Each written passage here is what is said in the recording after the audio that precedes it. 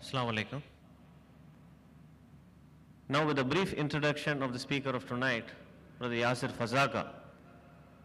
Brother Yassir Fazaga, a special guest here today, is the Imam of Islamic Foundation in the city of Mission Vallejo, California, USA. He is also the teacher of Islamic Studies at the American University, Virginia. Added to this, he is the president of the Eritrean Muslim Council in the US. He has graduated from Imam Saud University, Fairfax, Virginia, majoring in Islamic Studies. He has done his MS in psychotherapy from Long Beach State University in California. This is with a brief introduction of the speaker of tonight. Now I request Brother Yassir to deliver his speech. All praise is due to Allah. And may His peace and blessings be upon our beloved Prophet Muhammad sallallahu alayhi wasallam. I bear witness that no one is worthy of worship but Allah. And I bear witness that Muhammad sallallahu alayhi wasallam was his final messenger. Indeed, the best of speech is the book of Allah. And the best of guidance is the guidance of Muhammad sallallahu alayhi wasallam. And the worst of all matters is to innovate in religion. And every such type of innovation is a misguidance. And misguidance leads to the hellfire. I begin by greeting my brothers and sisters saying, Assalamu alaikum wa rahmatullahi wa barakatuhu. What we're going to be talking about tonight, inshaAllah, is knowledge. And what does Islam say of knowledge? But I beg your forgiveness. I really do not want this to be a traditional talk where I come and I tell you what are the virtues of knowledge, the fact that the very first verse that was revealed to Muhammad sallallahu alayhi wasallam was Iqra, simply because this is information that you know. Not that I'm going to be telling you something that you do not know, but we will try to take this a step over. And instead of talking about the virtues of education in Islam, we want to know what should be the aim of education in Islam. We want to know, but why do we want to know? What is it that we want to know? Now that we know, what does Islam expect you to do with what you know? It is the aim of education that we will be talking about here today, and not necessarily the virtues of education and what have. Not that this is not important, but I think the information to it is easily accessible by my brothers and sisters. Let me start by saying, why did Allah subhanahu wa ta'ala send Muhammad sallallahu alayhi wa sallam? In a beautiful summary fashion, Allah tells us that there are 6 reasons why Allah sent Muhammad sallallahu alayhi wa sallam. الذين يتبعون النبي الأمي الذي يجدونه مكتوبا عندهم في التوراة والأنجيل.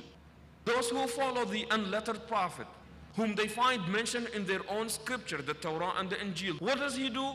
يأمرهم بالمعروف. He enjoins that which is good. وينهاهم عن المنكر. And he forbids and eradicates evil. ويحل لهم الطيبات. And he declares lawful purities, things that are pure. ويحرم عليهم الخبائث. And he declares unlawful things that are impure. ويضع عنهم إصرهم. And he relieves them of their burden. والأغلال التي كانت عليهم. And he liberates them of their shackles. One of the missions of Muhammad sallallahu alayhi wasallam is that he is a liberator. One of the aims of education, in fact, the most important, the ultimate aim of education in Islam is to liberate you. Make you a liberated man and a woman, and a free man and a free woman. when the slaves were brought into North America and South America, it was illegal to teach a slave reading and writing.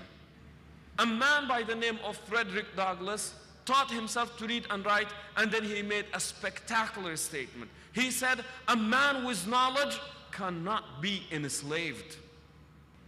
Cannot be enslaved.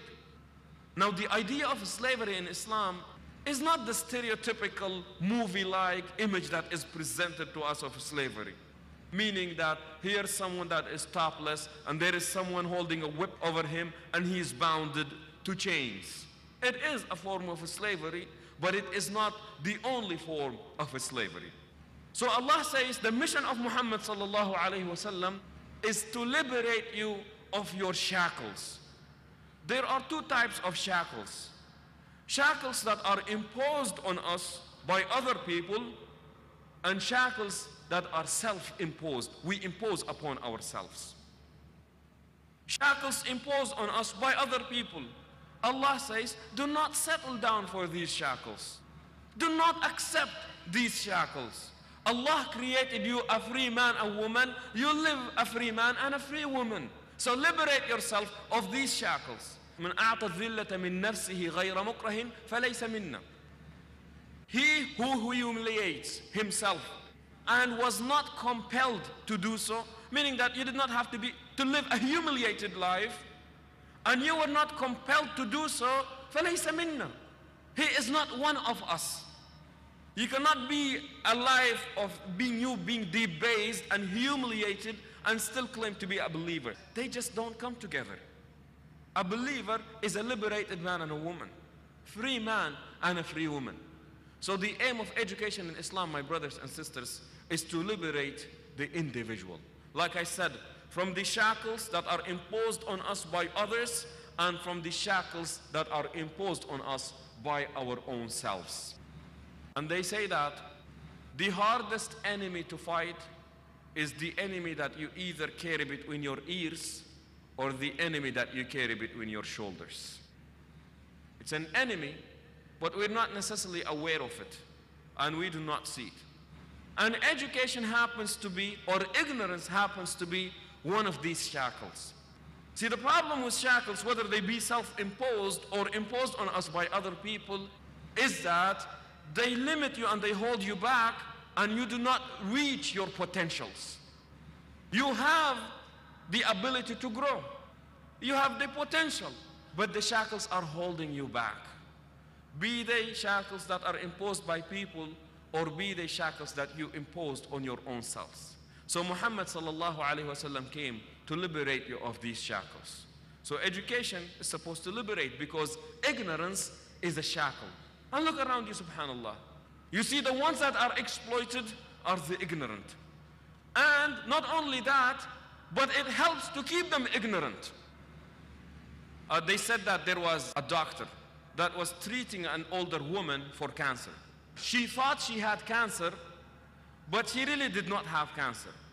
And she was a very rich woman. And every time she came to the doctor, of course, she had to pay for the visit. And it was very profitable for the doctor that the woman keeps coming. So what happened is that through time, he himself became a rich man. The woman is coming for 20 years thinking that she has cancer, and every time she comes and she gives money. She comes and she gives money. Became so rich, bought a house, sent his own son to medical school and college and high school, and his son ended up becoming a doctor himself. So now that the son is a doctor, the father decided to take a 2-week vacation because the son is taking care of the clinic. During the 2 weeks when the father was absent, the woman phones in the clinic. She says, I'm not feeling well, and your father usually sees me. So come over, they have an appointment, and he sees the woman, and in 10 days, the cancer was cured. The father comes back to the clinic, and he asks, you know what happened? What did you do? He said, Dad, Father, there was this woman, she thought she had cancer, and in 10 days, I cured her cancer. And the father said, you fool, what have you done? Thinking that you cured her from her cancer. Do you know it was her cancer that sent you to school? Do you know that you are a doctor today because it was what she was paying for, the assumed cancer, and that's why you are where you are? And then he said, son, you started practicing medicine all the wrong way. Why is that? Because it helped him, in order for him to stay where he is, that she be ignorant. For him to keep the life standards and the status and the caliber and the living standards where he is, she had to remain ignorant. So to her, the ignorance was not only shackling her emotionally and psychologically. Imagine someone thinking that they're living with cancer, they could die any minute, but it was also financially exploiting her. And he knew about it, yet he chose not to say anything about it. And that is why Muhammad sallallahu alaihi wasallam, the very first verse that was revealed to him, Muhammad, to you and to your ummah, iqra. Read. Read or recite in the name of thy Lord. Read. And you would be thinking, this is a nation that was exploited by gambling, alcoholism, and all social ills, and it says, read. Why is this? Because they say, the best line of defense is an educated mind. An educated mind cannot be fooled. An educated mind cannot be exploited. An educated mind cannot be manipulated. So what do you start doing? Teach the people. Recite and read so that they are liberated. So that they think for themselves. So that they're not bounded and they're not confined. They say that, subhanallah, one of the things that Muhammad sallallahu alaihi wasallam came and taught, that you liberate yourself. It's interesting, through religion, how people can be enslaved. You would think that religion frees people. But some people manipulate religion in such a way that you use religion to enslave other people.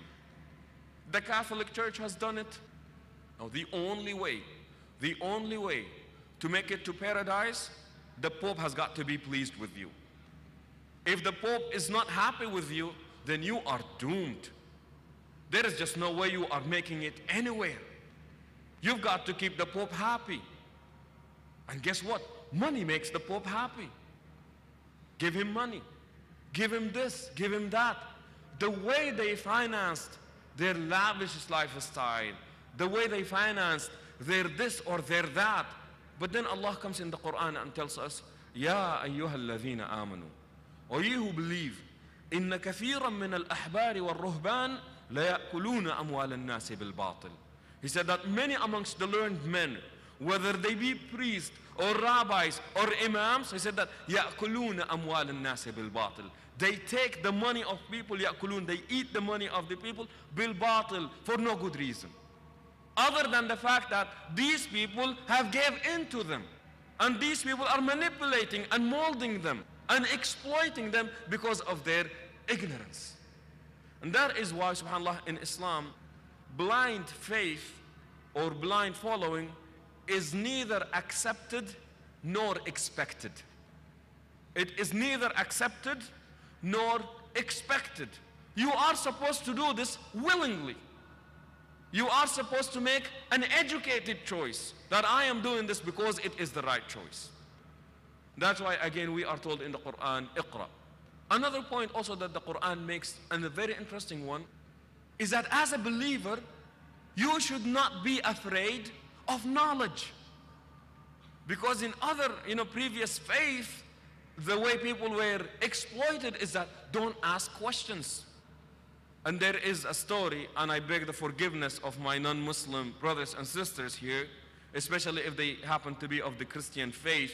I'm picking on the Catholic Church because I believe that there was a time in history where the church did not represent the teachings of Jesus, peace be upon him. So this is what I am criticizing, and by no means I am criticizing the faith that was taught by Isa alayhi salam. Said that, how sometimes kids, young children, they can have some very, interesting questions. Sometimes, your child, your daughter or your son, they come and they ask a question and they really impress you. How did they think of this? So one time, this young kid comes into the church, a Catholic church, and there was the priest, the father. So the young child goes to him and he says, Father, I have a question for you. What was God doing before He created us? Now that was, it's a very nice question. And here the child is asking a very provocative question. And the father thought about it, and he knew that this line of questioning is not really good because it may lead to something else, meaning that you start questioning the authority, you start questioning so many things. So he wanted to put an end to this. And what does he say? He said, son, God was preparing hell for people like you. Again, remember, I am not saying that this is the best that Christian theology had to offer, but I'm just saying that how people can use religion to exploit and to, shackle other people. The same thing within the Muslim community. We have this, so and so person is a wali. So and so person is a magician. So and so person is a sorcerer. And be careful if he ever does a talisman against you, or if he ever does this. So what happens is that people now are afraid. But yet comes the Quran, and it liberates people from superstition. الطيرة ليست من الإيمان. To be superstition, to be pessimistic, or to be any of that is not part of Iman. And you see how these people were shackled. A person of them would come and he would have a bird in the morning. If it goes right, it means that was a good omen. If it goes left, it goes, I am doomed today. And you see people, if they break a mirror, that is really bad news. If they spill salt, then that is really terrible. And if you walk under a ladder, then that is really bad. And you must carry a rabbit foot so that it brings you good luck. And in the process, what happens is that you, the person, the human that was creating with intellect, you behave in such a way that is very insulting of your intelligence. Where you think that a piece of rabbit foot or a piece of ladder or a piece of wood or a piece of that can actually help you. Or even for that fact, sometimes we even use the Quran in such a manner. The same thing that Muhammad sallallahu alaihi wasallam came to liberate us from, we are going back into it again, and we are enslaving ourselves to it. Doing the exact opposite of the intent and the mission of Muhammad sallallahu alaihi wasallam. Again, that is not acceptable, my brothers and sisters. So part of education, again, is to liberate us. And ignorance happens to be a great shackle. I gave the example of Congo. When the Belgians came to Congo, they exploited their land for so long. And subhanallah, Africa is a testimony of how ignorance can be a great shackle. In Liberia, just to give you a quick example, the Firestone Company is a company that it belongs to a family. The name is Firestone, it's a family. And what happened is that Liberia in Southwest Africa, what they did is they leased the land of Liberia. Hundreds upon thousands of acres of rubber tree. 3 cents per acre for 100 years. 3 cents per acre for 100 years. And they had the rubber trees and they made their fortune, and now the people of Liberia are exploited. Similarly, the Belgians, they came in and they exploited that country to the bones. And then when they left, they only built one high school, and it was for the children of the Belgians that were growing up in Congo. But the locals were deprived, simply because the more ignorant they are, the easier it is to exploit them. And Muhammad sallallahu alaihi wasallam will give the example, and he will say, "Talabul ilmi faridatun ala kulli muslimin wa muslima." Seeking knowledge is an obligation upon every single Muslim. And there is another narration that says every single Muslim, male and female. Some people think that it's a weaker narration. Not only that, but after the battles, when he takes the POWs, the prisoners of wars, and one of them wants to buy his freedom out, what do? He would say, "Do you know how to read and write? We want you to teach 10 of the Muslim children to read and write, and that will be your way of freedom." You look into the Quran, the term ilm is mentioned over 1,000 times. Allah speaks of ilm, Him being alim, most knowledgeable. Allah speaks of the believers being knowledgeable. Allah speaks of those who fear Him most, or who have more awe to Him, are those who are knowledgeable. And you look into this, and you just cannot believe how Islam celebrates the concept of education. Keeping in mind that it is for the aim of liberating man and not having man exploited or shackled. Now this is part of the shackles that are imposed by other people on us. There are also the self-imposed shackle upon ourselves. And again, that is really sad. Said that a group of people came to Imam Ali, may Allah be pleased with him. Ali ibn Abi Talib was a genius, an extremely, extremely smart man. So one time a group of people, they sat down and they said, you know, Ali is a very smart person. Let us ask ourselves a question, figure out the answer, and then present and pose the same question to Ali and see what he comes up with. And they said, why don't we ask Ali, may Allah be pleased with him, what is the strongest thing that was created by Allah? Beautiful question. They said, let us ask him, what is the strongest thing that was created by Allah? Now here they are debating, we think it's this, we think it's that. Ali walks in. And they said, Ali, we have a question for you. What is the strongest thing that was created by Allah? So Ali right away points out his 10 fingers, 10 things. As if he has already delivered about the question before and he knows the answer. He started with the obvious. He said the mountains, they've been there for ages and ages, but you can cut the mountains down with metal. So metal must be stronger.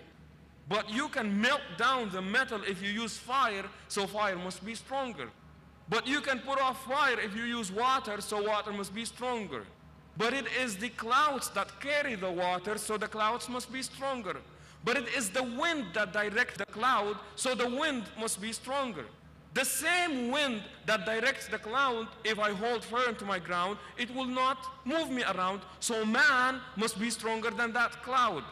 But then he said the same man that is able to hold firm his ground, if he gets intoxicated, he loses his control over himself. So intoxicants must be stronger.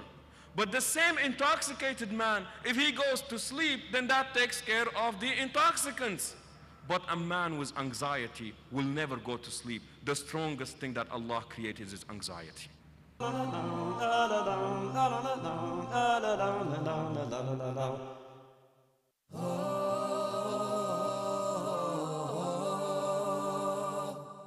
are covering the manners in Islam that a Muslim is supposed to have in Islam. There is a strong link between having good manners and piety.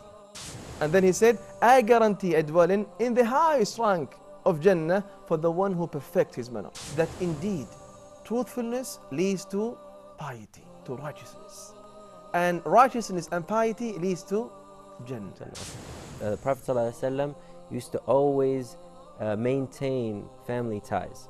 Gentleness in Islam means to treat people with kindness and with tenderness.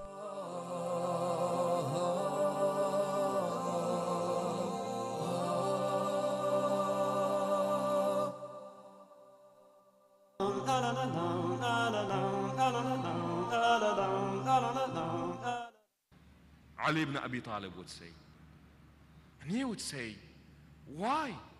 And you read in the statistics, 50 million Americans, these are the statistics that I know from the States, 50 million Americans suffer from anxiety. So many people are going through depression. So much of this is happening. And anxiety is fear of the future.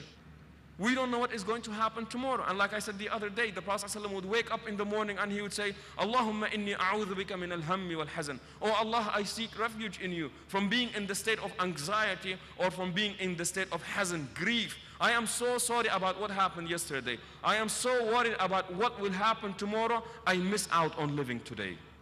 I am becoming a prisoner of my memories, a captive of my imagination, that I am crippled as of today. But then comes the Quran, says, you know what? وَفِي السَّمَاءِ رِزْقُكُمْ وَمَا تُوعَدُونَ. Why fear? It is in the heavens that your affairs are being decided. You are in good hands. And that is why, subhanallah, part of the teachings of Muhammad sallallahu alayhi wasallam is what we call emotional wisdom.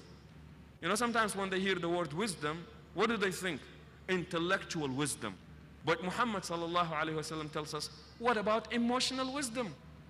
What to feel and when to feel it, and what is appropriate and what is not appropriate.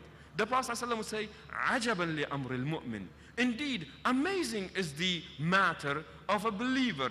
When he is hit with a calamity, or when good fortune happens to him, he is grateful to Allah. When something unfortunate happens to him, he is patient. And in both cases, the believer is win. It's a win-win situation. It was said that one time, Imam Abdul Qadir al-Jailani, and some of you may, have a problem with that. But remember that, whenever you can gain benefit, that is what we are taught as Muslims. If there is something beneficial in something that was said or done by someone, take that good thing of them. Imam Abdul Qadir al-Jailani, great person. One time he is sitting in his masjid and he is delivering a speech. So one of his students, or one of the people that worked for him, he comes and he interrupts the class. Says, Imam, I am sorry, but I have some terrible news for you. The business, they used to do business with India and through the sea. He said, great waves came and all your ships have drowned. And whatever was on them is gone. We lost everything. So Imam Abdul Qadir al-Jailani kept quiet for a while, not saying anything. And everyone is waiting to see how he's going to react. Alhamdulillah, he says. And he goes on with the lecture. Few minutes afterwards, the same person comes back and he's all happy. He says, Imam, we were wrong. The ships have already crossed that part and the waves came after the ships, so all the ships are safe. Imam Abdul Qadir al-Jailani again kept very quiet. Alhamdulillah, he said. He finished the lecture and then people came after. I said, Imam, when you were given the worst news, you said Alhamdulillah. And then when you were given the best news, you said Alhamdulillah. What happened? He said, when I was told, I checked my heart. And I wanted to see, is my heart displeased with Allah because of this incident? And nothing of that happened, so I said, Alhamdulillah. And then he said, when I was given the news, I checked my heart again. Am I loving Allah more because of this thing? Meaning that I can be bought and sold because of some financial gain here and there, which is not befitting to our relationship with Allah. And he said, none of this happened. So again I said, Alhamdulillah. What we call emotional wisdom. That's why the Prophet ﷺ said, calamities happen to everyone. We all have problems. That is part of life. لَقَدْ خَلَقْنَا الْإِنسَانَ فِي كَبَدٍ. Indeed, man was created in the state of kabad. Problems all the time. What is sad is this, my brothers and sisters. Some of us can only see their problems. They can only live their problems. What happens is this. Problems are inevitable. They are inevitable. You cannot escape them. Problems are not escapable. You have no choice. Problems are not escapable, but misery is optional. Misery is optional, meaning that it is not the problem that should worry you, but rather how do you react to that problem is a greater question to ask. So now part of what Muhammad sallallahu alaihi wasallam is teaching us is the emotional wisdom. Do not be under shackles because of that type of way that you choose to react to the problems that are going around. Liberate yourself of this. Live a free man. Problems are happening. And like we said the other day, if your problem can be solved, then don't worry. And if your problem cannot be solved, then worrying will not help you. So why are you worried? And then again we learn the Prophet ﷺ will speak of many other shackles. Oh Allah, inability. I'm speaking of emotional wisdom. They say that there was a man that was blind and he was crippled and he just had all sorts of problems. And he's sitting down and he's saying, Alhamdulillah, Alhamdulillah, Alhamdulillah. So someone passed by him and said, Alhamdulillah, Alhamdulillah, look at you. You're blind, you're crippled, you're bound to this chair, and all we hear from you is, Alhamdulillah? What are you talking about? So he said, Alhamdulillah, that Allah gave me a tongue that is constantly remembering Allah. He said, Alhamdulillah, that He gave me a heart that has accepted the will of Allah. He said, Alhamdulillah, that has given me a body that is patient with the tests of Allah. You know what happened is that you could have said, oh, la ilaha illallah, look at this and look at that, and and you would give yourself every single excuse to feel miserable. Inna Allah yubghidul bu'sa wa taba'us. Allah hates misery and faking misery or bringing misery upon yourselves. It is not, my brothers and sisters, again, it is not befitting to the character of a believer. Liberate yourself of this. Have what we call emotional wisdom. Similarly, emotional wisdom, some people are just easily angered, and that stops them from achieving. They break many friendships. They are always in problems with their spouses. They're always, they can be triggered by anything. But then the Prophet ﷺ one time came to his companion and said, "Man ta'udduna al-qawiyya fiikum?" Whom do you consider to be a strong person? So now the answer is very obvious. They said, Ya Rasulullah, man yasra'u rijal. They said, Prophet of Allah, it is he who is able to wrestle down other men. Then the Prophet ﷺ says, La, laysa al-qawiyyu bis-sur'a. He said, the strength is not determined by you wrestling other men. إنما القوي من يملك نفسه عند الغضب. He said, the strong man is indeed he who has control over himself when he is angered. But we go again, emotional wisdom. Liberate yourself of this. And then the Prophet ﷺ goes on to say, of these shackles is ajiz and kasal, inability and laziness. Inability, what it is that you have the desire, you have the will, but you have no means. Kasal, laziness, is when you have the means, but you do not have the desires. And the Prophet ﷺ said, oh Allah, I don't want to be in that situation where I am crippled, where I am shackled, when I am put down. And you know what they say about lazy people? They will always do more work tomorrow. Isn't that what lazy people do? So we will do more work, but tomorrow. They have a funny joke about New Year resolution. You know, some people, they do New Year resolution. They say, inshallah, this coming year, I am going to lose 10 pounds. This coming year, I am going to memorize a Quran. Or this coming year, I will be this. Or this coming year, I will be that. So there came this person and he said, this year, I will stop procrastinating, starting from next week. Said he will stop procrastinating, but starting next week. Not immediately, next week. So the Prophet ﷺ would say, I do not want to be in that situation. Ajiz. And that's why Umar ibn Khattab would say something marvelous. He would say, I cannot see. He said, I just cannot. Allahumma inni a'udhu bika min jalad al-fasiq. I said, Allah, I seek refuge in you from seeing, or amazing it is, he said that a person who is wicked, they have so much strength and enthusiasm. And a believer is so lazy. He said, it's not acceptable. How is it that a believer can be lazy? One more thing, my brothers and sisters. Laziness is not only physical. Because sometimes we think that it's lazy because, he just doesn't move around, he just wants to sit. And they have the saying, if you can walk, don't run. And if you can stand, don't walk. And if you can sit, don't stand. And if you can sleep, why be up? Okay. They use this logic. So many times laziness is not necessarily physical, but sometimes laziness can also be mental. You just don't want to think. You give up thinking. You want someone else to do the thinking for you. The same brain intellect that Allah gave you, you gave it up and you surrendered it to someone else. Remember what we said earlier, that Islam is not afraid of people asking questions. It's not afraid. It's all a matter of, just give me proof. The other day, Dr. Zakir made the statement, he said, I, Zakir Naik, if you ever find this in the Bible, I will become Christian. That's what he said. You read into the Quran and it says, قُلْ إِن كَانَ لِلرَّحْمَنِ وَلَدٌ فَأَنَا أَوَّلُ الْعَابِدِينَ.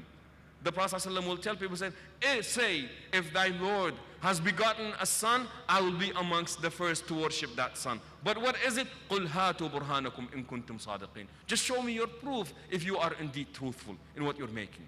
So believer is never afraid to ask questions. And that is why you hear in the Quran, قُلْ سِيرُوا فِي الْأَرْضِ. Go about the land and see the creation of Allah. Use your fikr, tafakkar, do this and do that. And now that the idea is, it is so sad that us as Muslims, we are intellectually lazy. We let someone else and we depend on someone else to do the thinking for us, but we ourselves, we do not do any thinking. You know, they have a story. They said that a group of scientists, they got together. And what they did is that they brought about 10 monkeys into a room. I think monkeys in Urdu are called bandars. So they had 10 monkeys in a room. And then in the room, they placed, like where you see this fan is, they placed some bananas, like hanging from a rope. And there was a table in the room. So if a monkey stepped on the table, easily grab the banana. But then what they did is that they put along in the room, they put water hoses, ice cold water. And here is the drill, that every time any monkey makes an attempt to get the banana, they hose the monkey with ice cold water. And not only that monkey, but all the monkeys, they get hosed down with the water. So the first monkey goes to try it and he gets hosed down with the water, and all other monkeys, they are now hosed down with the water. So they tried 4 or 5 times. So the monkeys say, you know, it seems like every time we try to get up and get the bananas, we are getting hosed down. So forget it. No one is going to try it anymore. And then what the scientists did is that they took away the hoses, so nothing was going to happen. And then interestingly, they took a monkey out and they brought in a new monkey into the room. And the bananas are still there. So now the new monkey comes in, and what does he see? He sees bananas, and monkeys love bananas, right? So he sees the bananas, so what does he do? He steps on the table to get the bananas. But something interesting happened. All the other monkeys, they gang up on him and they start beating him up because they're afraid that they are going to be, you know, hosed down. So now here, you know, the monkey doesn't know why he cannot have the banana. He sees bananas, he loves bananas, but these monkeys obviously don't want him to get the bananas. Then what they did is that they pulled another monkey out and they put a new monkey in. So now we have 2 new monkeys and 8 old monkeys. The new monkey comes in, and what does he see? He sees the bananas again. And he wants to go and grab the bananas, but all the other monkeys, including the new monkey that was previously beaten up, doesn't know why, they all get together and they beat the new monkey up. Then you can imagine the story goes on to say, a third monkey was brought in, sees the banana, everyone starts ganging up on him, including the 2 new monkeys. They don't know why they were beaten, but now they're beating this monkey. A 4th monkey, a 5th monkey, 6, 7, 8, 9, 10. No one has ever been hosed down with the water. They've never witnessed that incident. But because an old monkey did something, the new monkey does not want to think for himself. And sadly, what happens many times is that we behave like the new monkeys. No, I'm serious. I'm serious. Wallahi, sadly, we are the new monkey. Where we don't know why. Just happen to be there. Why do you do this? Allahu A'lam, I don't know. You know? Well, I found my forefathers do it, so it must be good. You know? My dad was a good man. My mom was a wonderful woman. We have a beautiful culture. That's how they do it. That's how we do it. But do you ever think about it? I don't need to. Someone else did the thinking for me. So in the process, what's happening is that, again, we are putting these shackles around ourselves. And that is a shame, my brothers and sisters. A Muslim thinks. A Muslim analyzes. A Muslim reflects. You know, not only on big issues, politics and history and sociology and all these, but you know what we are told in the Quran? فَلَا يَنظُرُ الْإِنسَانُ إِلَىٰ طَعَامِهِ. Does man not think about what he eats? Don't they look into the heavens, how it is being raised as a canopy? Don't they think? And you see Allah said, think about this, think about that, think about this, think about that, that you should have 3 hours or divide your day into 3 different segments. وَسَاعَةٍ يَتَفَكَّرُ فِيهَا. Some time to think, to do some thinking, rather than being intellectually lazy. Let someone else do the thinking for you, because it can really be a shackle. You are capable, you are a very smart person, but you never gave yourself that opportunity. You always thought of yourself very low, or you were just plainly being lazy.